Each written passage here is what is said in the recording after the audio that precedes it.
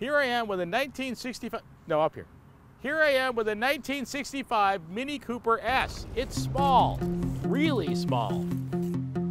By any measure, the classic Mini is, shall we say, compact. Actually, let's say tiny. But that's the whole point. A charming, carefree car that requires a sense of humor. As the British say, cheap and cheerful. Truly.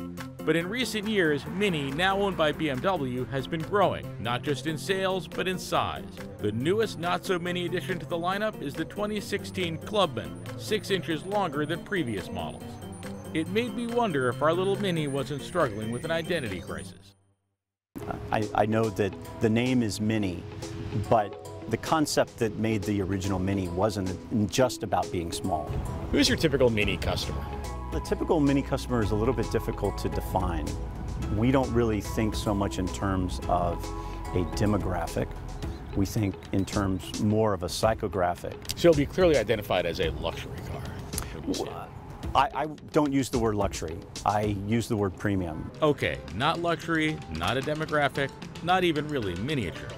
But I think I could still say fun.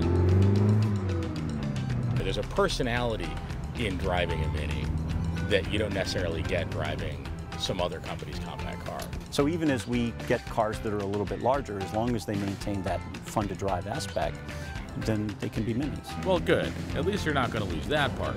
But really, let's not get too big, okay?